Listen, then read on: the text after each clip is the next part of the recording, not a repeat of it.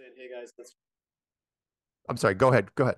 yeah, not trying to push either way to say, hey, it's this or it's that, but Oh, just saying, hey guys, let's try to get some information out there. So I got you. I just want to say thanks for taking the time and helping these guys out, and totally respect you for that. So thank Oh, you. happy to do it. And I figured the documentary had something to do with this. Almost every class that I ever talked to, that's where it starts.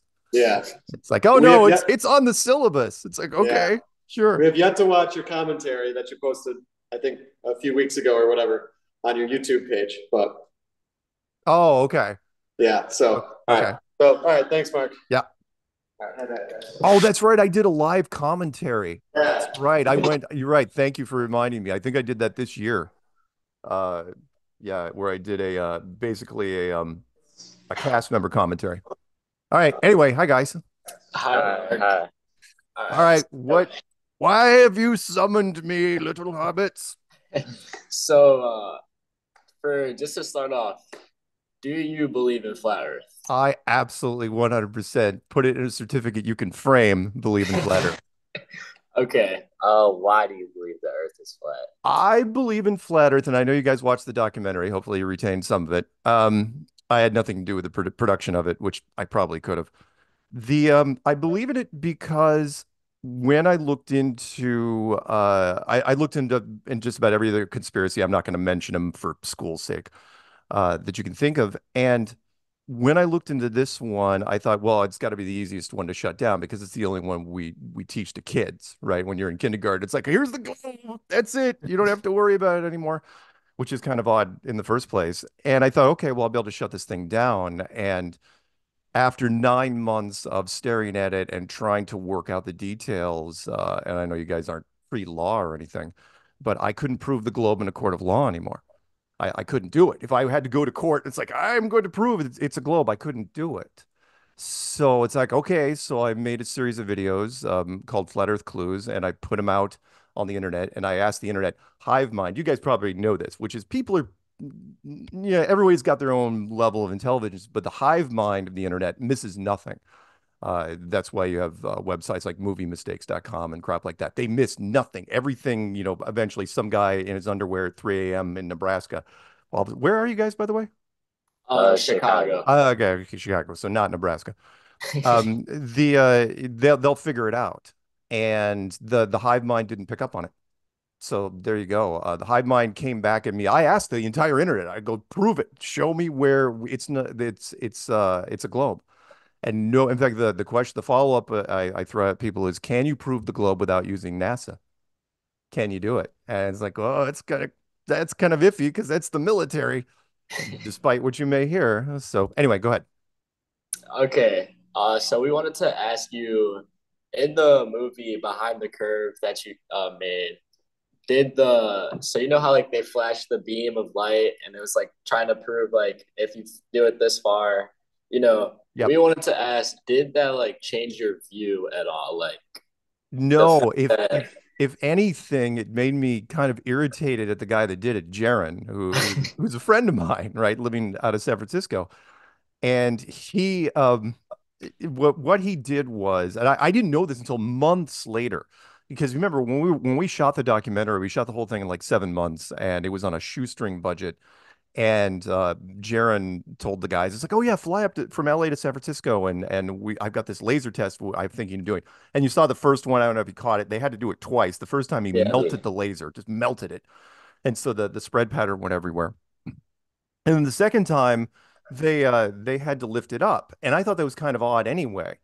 So several months after that test, because Jaron got a lot of hell for that. Like you can imagine, right? It comes out on Netflix, and people just descended on Jared. It's like, what happened, dude?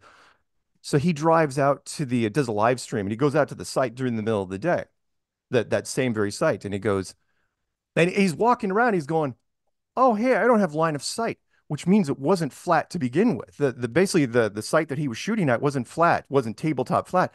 And he's going, this is the first time I've actually seen this during the day. It's like, you never did a test run. You just called this camera team up there to like do it live. But you guys are ever doing production stuff, never do it live the first time. Yeah. Everything you ever see on stage, everybody does a dry run. Never do it live the first time. And so the short version is no, it wasn't flat to begin with. And so, which is why we shoot over water, why we shoot over salt flats, why we shoot over ice and stuff like that. So no, that test had nothing to, it wouldn't change my mind in the slightest. So no. So, what about the gyroscope? Because it said you guys were doing another test with the gyroscope, but it didn't like show you guys finishing it. Right. Did that test work? The gyroscope test, it's hard to explain because if you're unless you're into three-dimensional thinking, it's kind of tough. Every plane we didn't need the gyroscope we bought is really not that much different than the gyroscope that's in every single plane you ever fly in, everything from a Cessna up to a major jet. And that is if you've ever, and I don't know, they don't won't do it in astronomy class, but they'll do it in physics. You can spin up a top. And once it's spun up, you can rotate it, and the center will always retain its axis. Planes do that. They spin up on the tarmac, which is perfectly flat, and then when they fly, that lets them know, what position they're at and if they're level. And that gyro. So what? All right. Short version. Because let's move on to the next question. But the short version is: does a gyro show that there's 15 degrees of movement in the sky per hour? Yes, it does. The question is, what's moving? Are the stars moving or are you moving? Because up until quite recently, everyone said, "Oh, it's the stars that are moving," because you're not going anywhere, right? And we say, "Oh, no, no, it's the sky is just lights in the sky. It's just the sky that's moving." So, which is it? You can't prove it one way or the other again without using NASA or some sort of space program. There you go. So the gyro now that didn't hurt us in the slightest. The only thing that hurt us was that Bob, the big tall guy, he was hot mic'd and was trying to keep stuff on the DL without, and he's like, people forget, by the way, that's a little trick you'll know, some of you maybe, which is they put a microphone on you for long enough, eventually you forget the microphone's there. And that's the whole point. They want you to forget, and then you'll say something amazing. You're like, "Oh, Donald Trump is a demigod," and then they'll use that. So I've been hot mic'd many, many times, and the only thing I slipped up was, you go to the bathroom and it's like, "Oh wow, I'm wearing microphones." So anyway, go ahead. What's your typical response to people when they say if the Earth is flat, why can't we see cities across the body of water? Screw them. No, that's not my response. No. Okay, that's a good question. Okay, so the follow-up, the bigger version of that is if the earth is flat, why can't we see Europe from New York? Why can't you see Japan from California? And why can't you see Mount Everest from everywhere? Because Mount Everest is the tallest place on the earth. And the easiest answer for that is because of the thickness of the atmosphere, which is what you're breathing in right now looks transparent, looks clear. It's only 99.9% clear. In fact, you're not even breathing in that much oxygen. It's less than it's 20%. We'll just round up to get rid of the trace gases. It's 20% oxygen and 80% nitrogen. You're breathing in mostly nitrogen. Trace gases, who cares? But why is that important? Well, because you're breathing in basically just a thin version of water, and that water gets thicker over distance. It's the same reason why if you see movies about whales underwater or scuba divers, when they go down to 200 feet, give or take, when they look up, they can't see the sun. The sun could be directly overhead. The sun cannot penetrate. Same thing with things off in the distance, which is you can't, I mean, that's hell. You forget about Europe. You can barely see. I think the limit at sea level is less than 200 miles. And that's what I'm saying, which is the curvature should cut everything off way, way before that. But if it's a really, really clear day and the atmosphere is just right, you can see a long, long way, way, way further than you should for the curvature of the Earth, which is 8 inches per mile per mile. So that's why the thickness of the atmosphere, plain and simple. I had another question. With the dome, like, do you think there is an actual dome or it's just infinite, like just No, space? that is a wonderful question. And the dome is okay. So in our groups, let's say it's 70-30. So 70% of us believe in the dome, 30% of us don't. And the 30% of us that don't, it's mostly they don't like the idea of being confined in some sort of structure. Do I believe in it? Yeah, I do. Mostly because of the vacuum problem, which is you'll have to get rid of space. Let's say there was space, right? For example, because we don't believe in space at all. You're living in a building that could be sitting on somebody's desk, God's footstool, who knows? right? So let's say there is a dome, or there isn't a dome. What happens when the vacuum of space meets our atmosphere? Meaning how they define space right now. I ask scientists all the time, what happens at the edge of space? They call it, you've probably heard the term, the edge of space, which is our atmosphere, nitrogen and oxygen, eventually gets to vacuum, which is nothing, which is hard to understand, which is like there's nothing there. Vacuum, everything should equalize. It's one of the laws of thermodynamics, which you guys will learn, which is pressure cannot exist next to non-pressure without a barrier.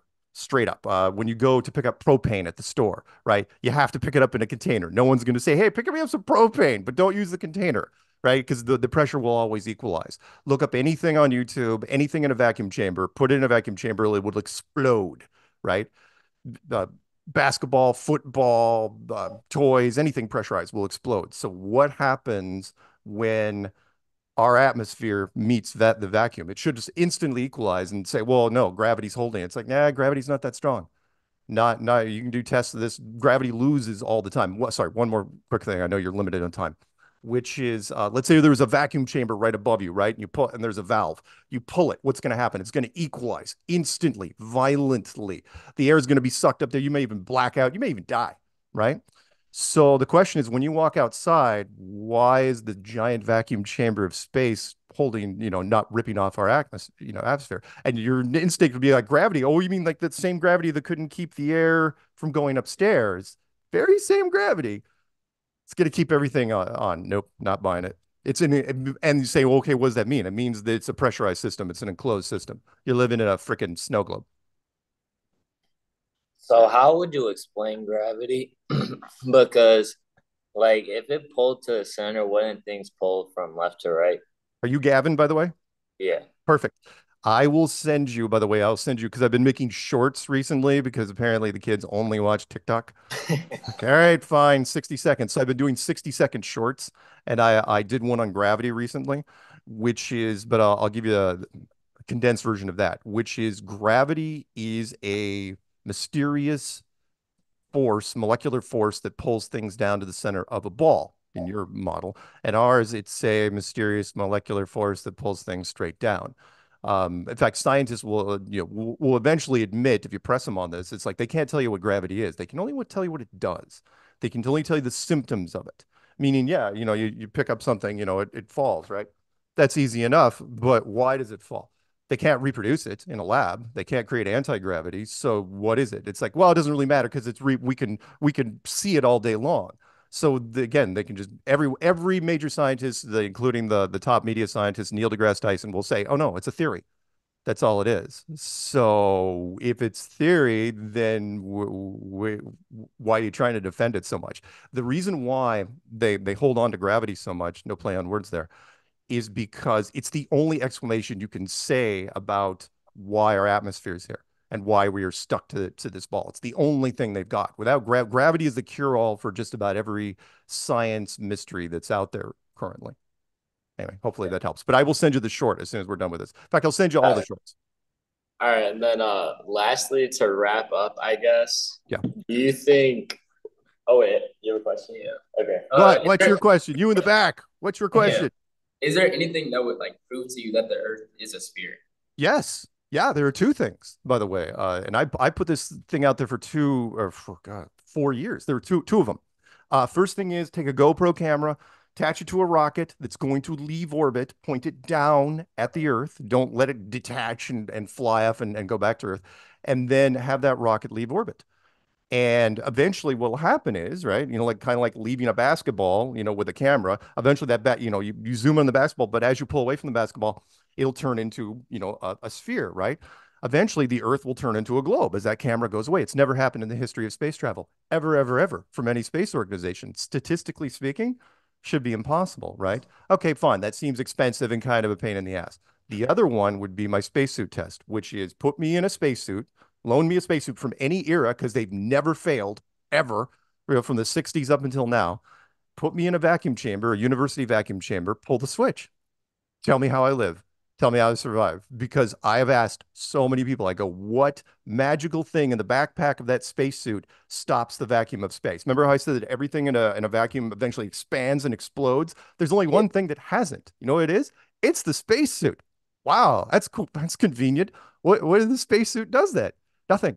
Nothing. They won't talk about it. And again, even if you convince me right now in 2024 that there's something right now that we can use to counteract the vacuum of space, tell me how we did in 1969. I know that's way before you guys. Remember, in 1969, we did not have much of jack. We didn't even have computers in 1969. Not like what you know as computers. So yeah, and I put that test out there for years. It's like, put me in a vacuum chamber, put me in a vacuum chamber. They won't do it. They won't even suggest it. And you'd think that some TV program would be like, oh yeah, put that guy in a vacuum chamber and let him just keel over. Yeah. Dying for a cause. So All I right. guess Well, to wrap up, I would ask, do you think you are getting closer to a solution to prove that the Earth is flat, or like further away and proving that it is a globe?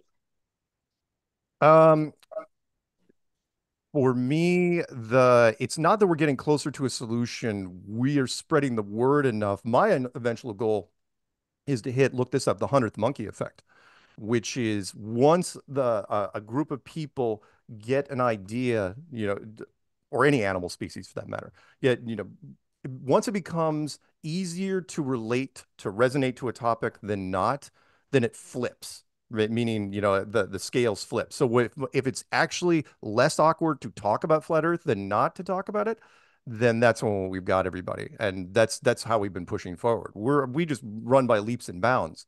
The problem is when we're trying to get celebrities, the celebrities don't want to risk their careers. It's kind of like no one wants to be the first person out there to talk about it.